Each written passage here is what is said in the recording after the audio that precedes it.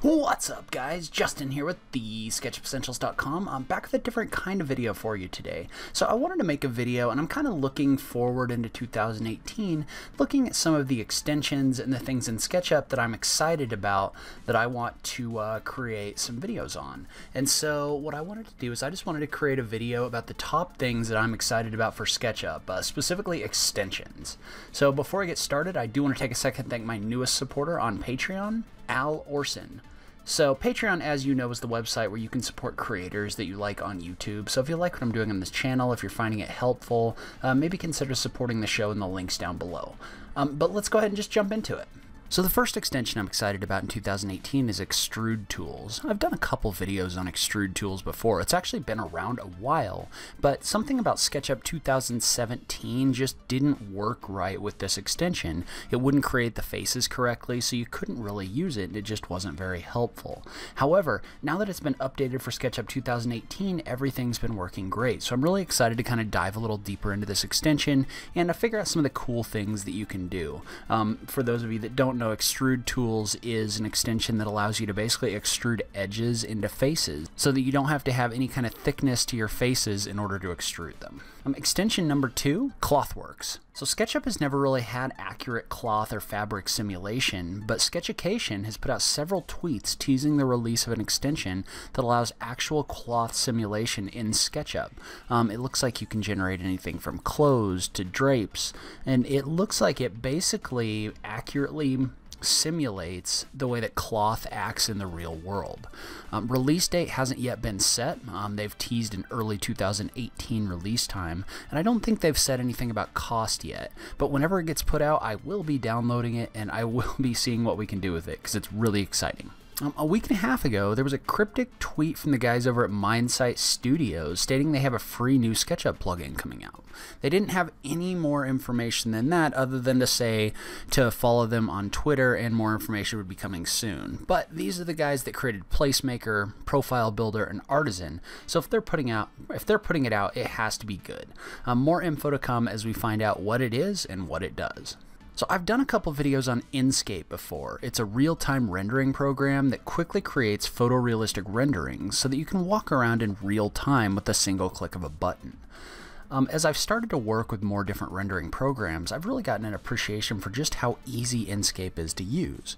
You literally just click a button, it opens up the viewer, and it applies textures and settings based on keywords and the material names. And all of the real-time renderings look really good just with the stock settings, and it's really easy to adjust everything. Also, the rumor is they have a material editor feature coming out soon as well. So I'm really excited to see where this extension goes in 2018. So Qubity is a 3D viewer for your SketchUp files that allows you to view your models in virtual reality. For any of you that have had a virtual reality experience, you know that being able to view your models in real scale is a total design game changer.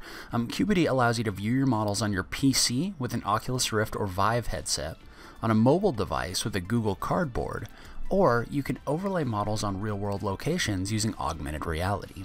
The desktop viewer or the mobile device allows a live model, so you should be able to use this feature for free. And they also have a paid version that allows more models and has other features as well.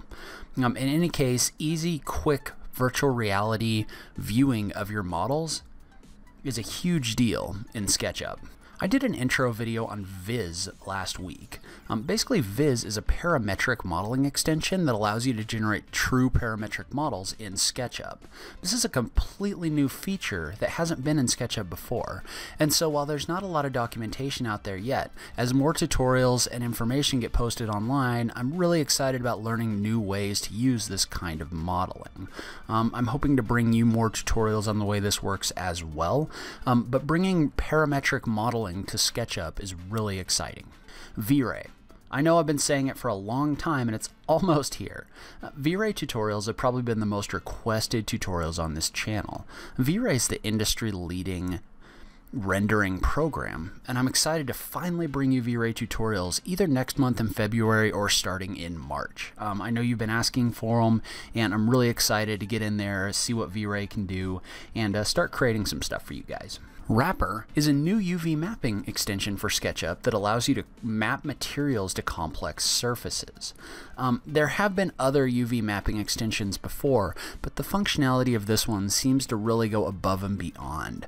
This by itself is super useful, but what I'm really excited about is using Wrapper to map materials properly for export to Unreal Engine or to Unity, so that you don't have to jump into another program before getting your models into those engines. Those really powerful gaming engines can create fantastic renderings, and with the use of Wrapper, getting your models from SketchUp to these engines could be getting a lot easier. Leave a comment below, let me know what you thought. What are you excited about in 2018? Did I leave anything off this list that you're really excited about? I just love having that SketchUp conversation with you guys. If you like this video, please remember to click that like button down below. If you're new around here, remember to click that subscribe button for new SketchUp content every week. If you like what I'm doing on this channel, please consider supporting me on Patreon. Every little bit helps, even if it's only $1 a month. So make sure to check out that link in the notes down below.